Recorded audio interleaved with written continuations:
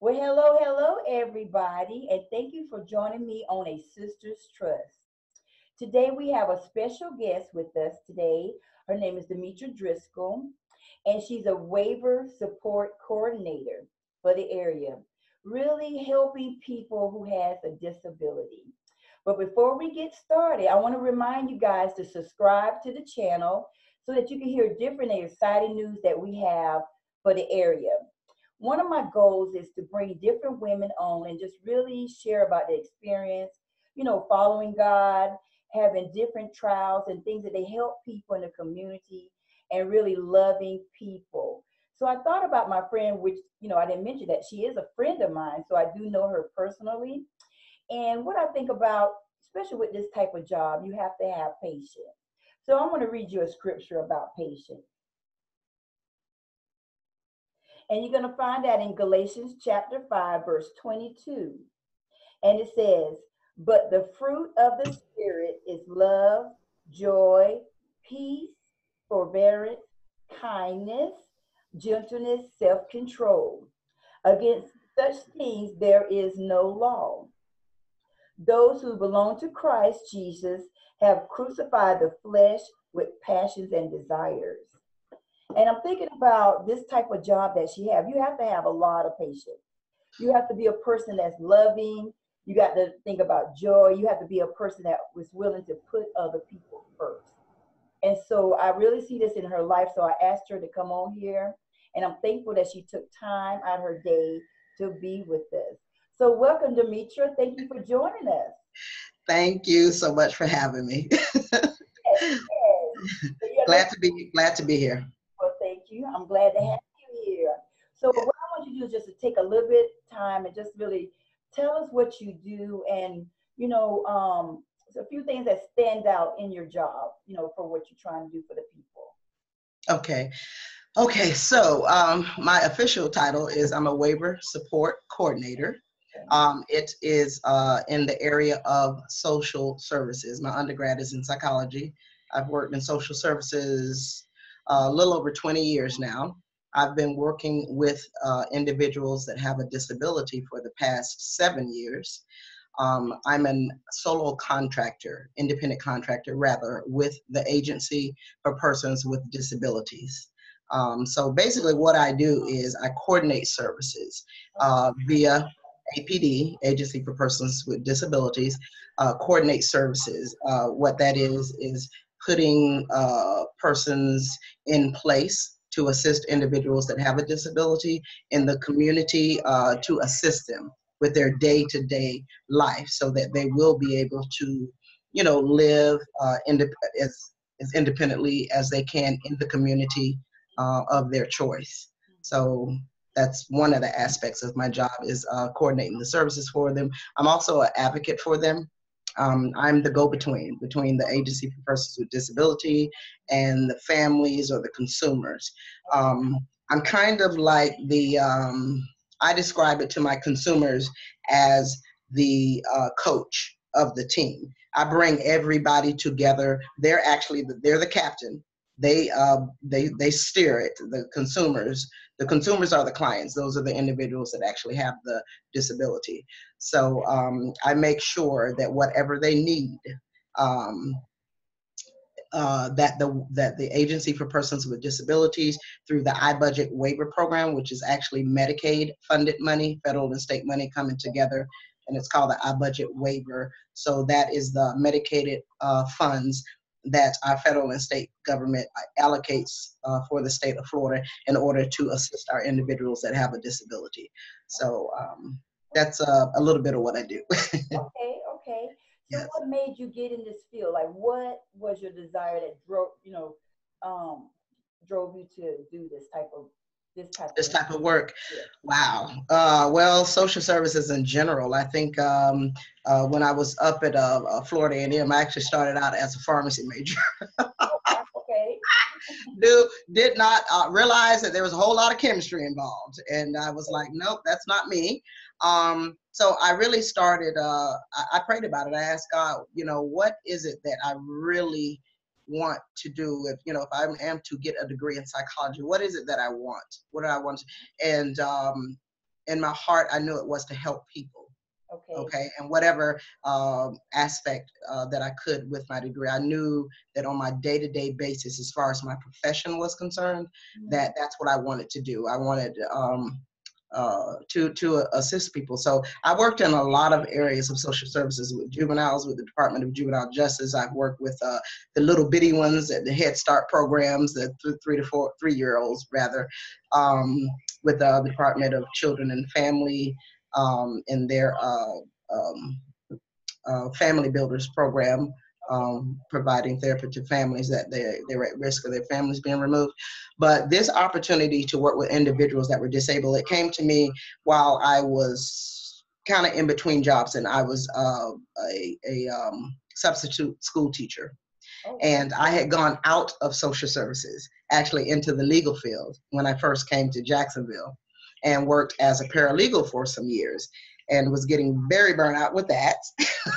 So I decided to go back in my field and do what I felt I was called to do professionally. So while I was substitute teaching, I ran into a woman that her husband actually owned an agency, and his agency was contracted with the Agency for Persons with Disabilities. So that's when I first found out that was even possible. So I worked through an agency for 2.5 years, and I told the owner at that time that I knew at some point that I wanted to, be self-employed. Right. And because by that time I had been so many years in social services that I felt that, that I could, if I could contract with someone, that I wanted to go that route instead of continuing to work for someone. So about 5 years ago, that's what I did. I contracted myself with the Agency for Persons with Disabilities. So I've been doing it ever since. And it's a lot, just like any position in social services is, because you really feel the responsibility of the people that you take care of, that you care for. You carry the weight. You are responsible for them, and I don't take that lightly. And so it can be stressful. So woo, to say the least. But the reward, as far as assisting the individuals that have the disabilities, the reward that comes along with it, it's definitely worth it. So I enjoy them. Well, I was going to ask you, what was your most challenging case that you ever had to do? Like a challenging example. I mean, we don't have to have names, but like right. The most challenging. Wow. Gosh, I deal with the individuals themselves have a mental or a physical disability, and some of them even have mental disorders. So they're dually diagnosed, right? And in addition to that, some of them, and a lot of them, have major medical issues. So you have 3 different things going on, diagnoses, and a lot of times it's more than 3 diagnoses going on. And in addition to that, you could have a person that is a forensic case, which means they're in the judicial system. Okay. And I have had that situation where a person with, and it's kind of weird because people don't think that people that have a disability actually goes out and, could do something like commit a crime in the community. It happens. Sometimes those can be the most difficult cases because of the intellectual disability. They may have an intellectual disability. However, it's high enough to where, they are cognizant enough of, the fact that they can actually go out and do some things in the community that are not quite good. And so that becomes challenging because now you have to not only deal with the person, their disability, maybe their mental disorder, maybe their medical issue, but on top of that, you may have to deal with the judicial system as far as helping them to navigate through that. I've had individuals actually on probation. Really? Before. Okay. Yeah. So that yeah. you need it. So when you assess them, that means you bring in people that's gonna help them in those areas. Is that what you're doing, or is that where your expertise come in, being in social, what is it, social work, or being able to assess them yourself, or where's right. that work? Right. So yes, so my expertise in, in social services, having have worked with a vast array of individuals from 3-year-old all the way up to 65, 70, 70 years old. And also too, I have a legal background as far as being a paralegal. So all of that comes into play when you're dealing with the individuals, because um, the Medicaid money or the I budget, what it does is it pays for the services for the individual, Okay. right? Like say if the individual wants to stay in their own apartment or home in the community, and they could have a mental disorder and or a physical disorder, um, but in the state of Florida, as in most states, you have the right to live where you want to live. So I could have an individual that has decided they want to stay in the community, could be by themselves, could be with a family member or roommate or whatever. So my position and my job is to make sure that they get the individuals in the home that's going to make that happen. Whether if they need what we call a personal supports provider or a supported living coach that will actually come to the home and physically help that person with whatever they need help with. I'm responsible for helping them to create goals, whatever that goal is. It could be a simple goal as in learning how to cook. They live out in the community, and maybe they have some physical disabilities that kind of makes that a little tricky as far as cooking is concerned. I help find the direct care provider, that we call them, that can actually come into the home and spend that time with the person that has the disability to help teach them how to cook. So that's just one example. Each individual, of course, we're all individuals, so we have our own individuals goals. And that is the same with individuals that have disabilities. So it's whatever their goals are. It could be they want to go back to college. I've had individuals that say, hey, I want to go back to college and get my degree. And my position is, okay, let's do it. Let's figure this out, how we're going to, make that work for you, and who we're going to have to assist you with that goal. Okay. Mm-hmm. So when you say somebody might come in to help them cook or something, do Mm-hmm. they have to have a special license to do that, to work with your agency, or do they just contact you and say, I have this time I could give? Mm-hmm.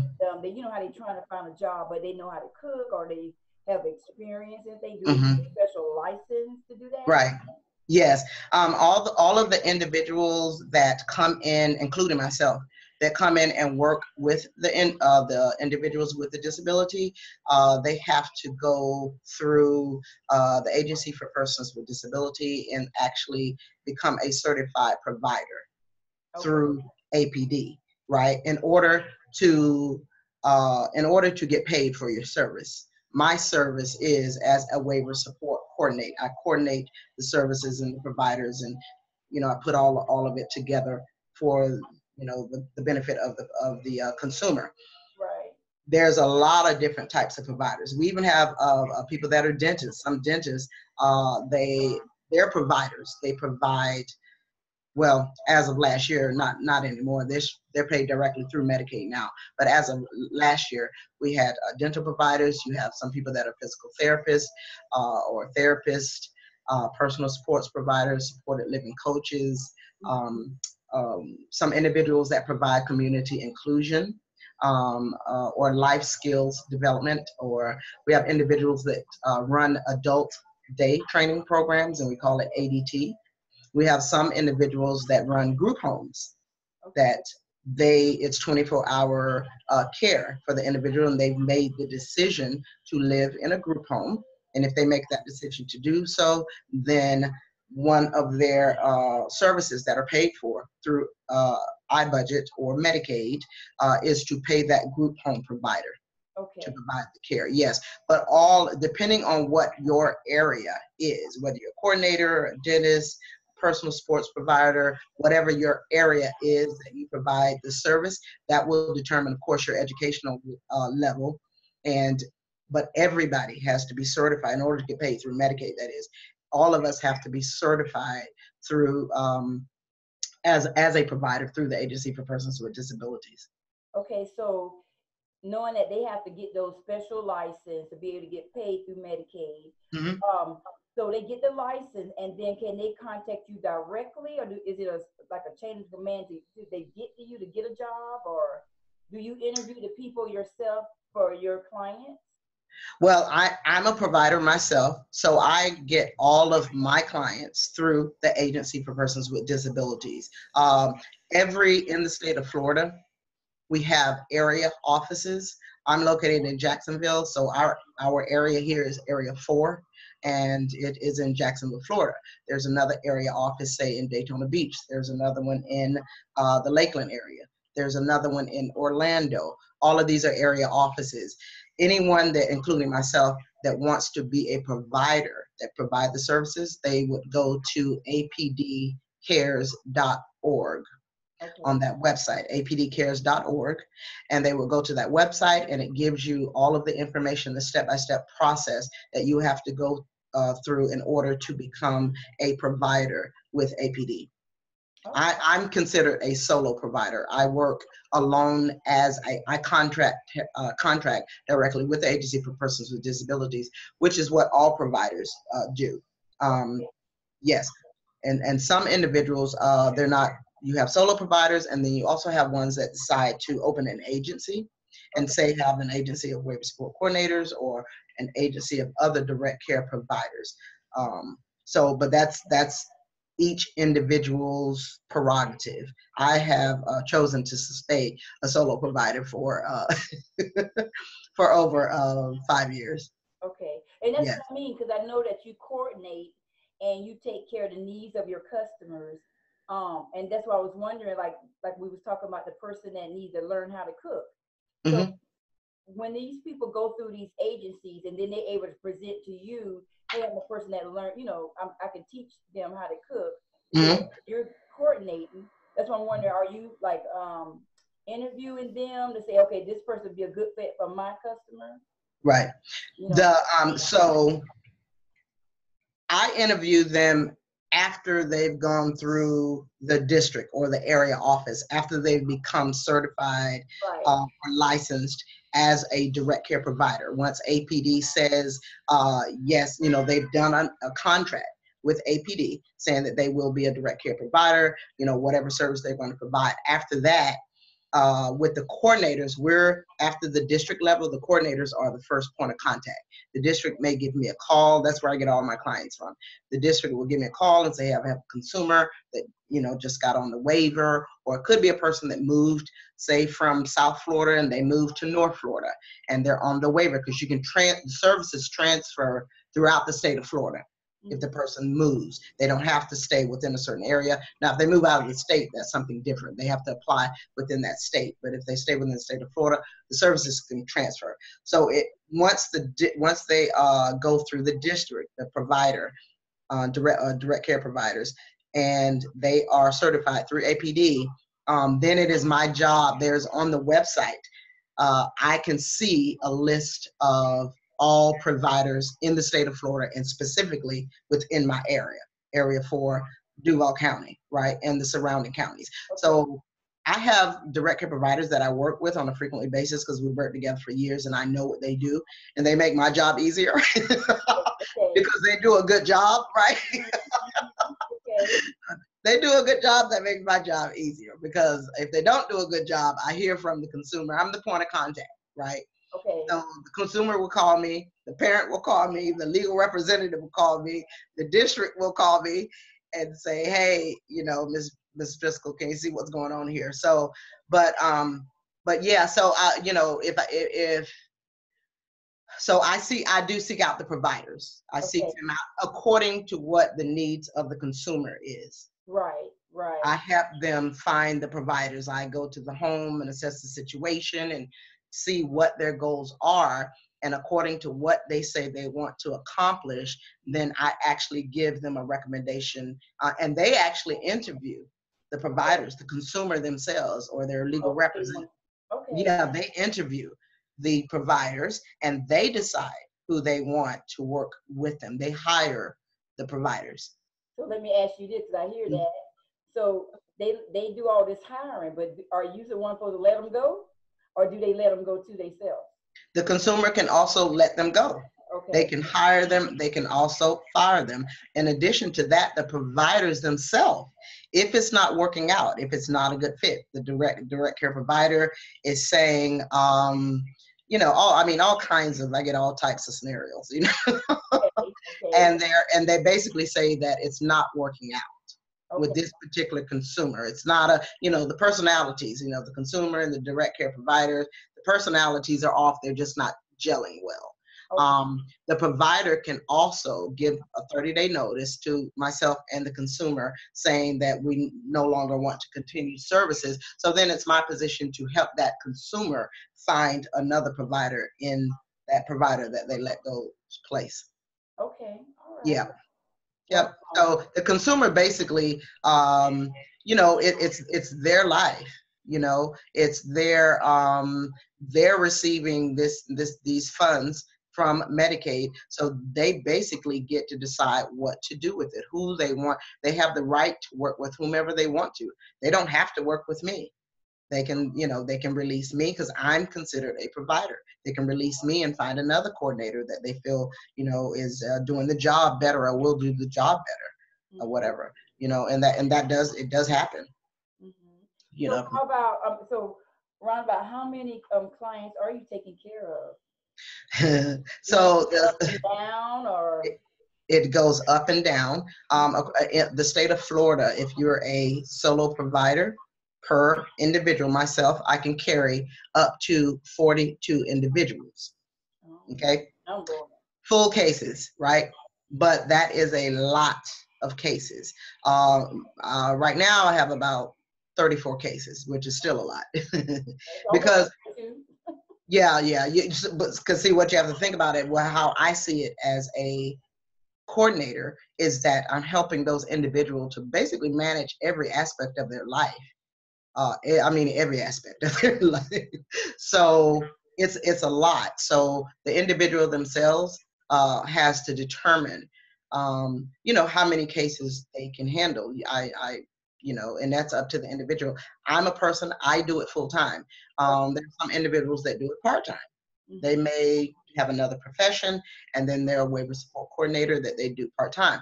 I made the decision to do it full time, so I carry a very high caseload because of that. Okay. But So, yeah, you can carry up to 42. and you say you have 34? 34 right now, and that can go up and down depending. I've Right. had individuals over this past year that moved out of my county.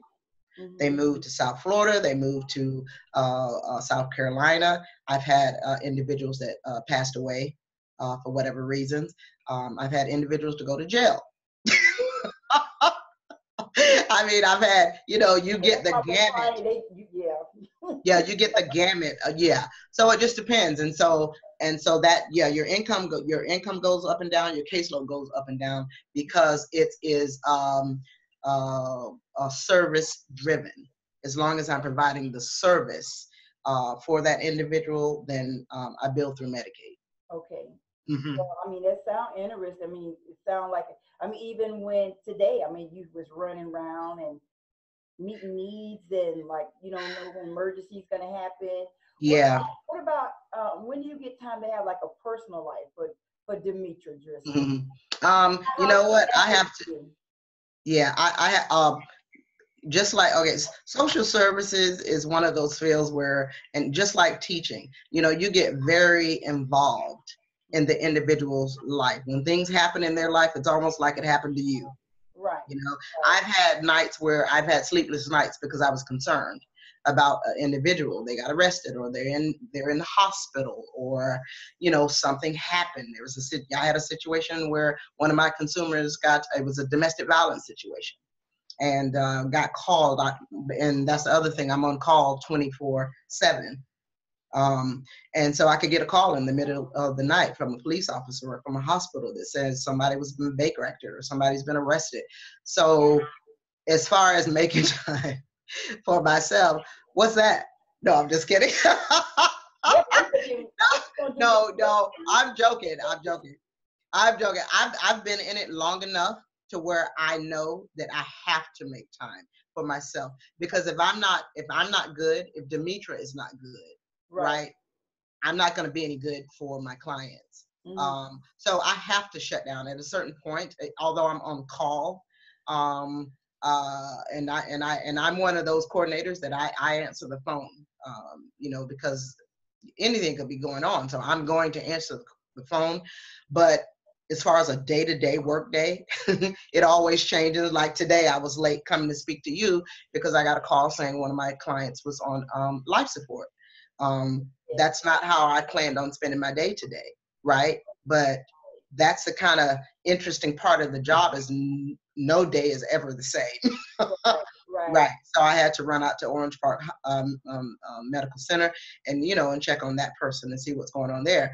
But yeah, I just have to shut down basically at a certain time every day. I said, okay, if no emergencies are going on, Mm-hmm. it's time for me to shut down. And I've learned how to take care of myself. Okay. Yeah, because I'm thinking about, you know, going on vacations, and sometimes I want you to be on vacation with me, your friend. But do you Yes. do that mean you get like I want to say a substitute? I don't know. When teachers get substitutes, people that's gonna take their spot. Do you have like a list of people you can call so you can have some time to really shut down and let your mind, just everything's gonna be taken care of while you're gone? Yes, yes. In order for me to contract with APD, one of the things in my management plan is that I have to list two backup coordinators, in case, God forbid, I'm ever sick and I just can't deal with my consumers, or I'm on vacation or whatever it is. I have two individuals that I have a very good working relationship with that I plan with them ahead of time if I know, like say for vacation, that I'm going to be gone for a week or two, that I can give them access to everything that I have as far as my files and everything online that I have to deal with. I can call one or both of them and, plan and let them know. And then I have to let my consumers know as well that, I'm on vacation, don't call me this week. That's good. I'm just so glad that you gave a chance to, to share what you do.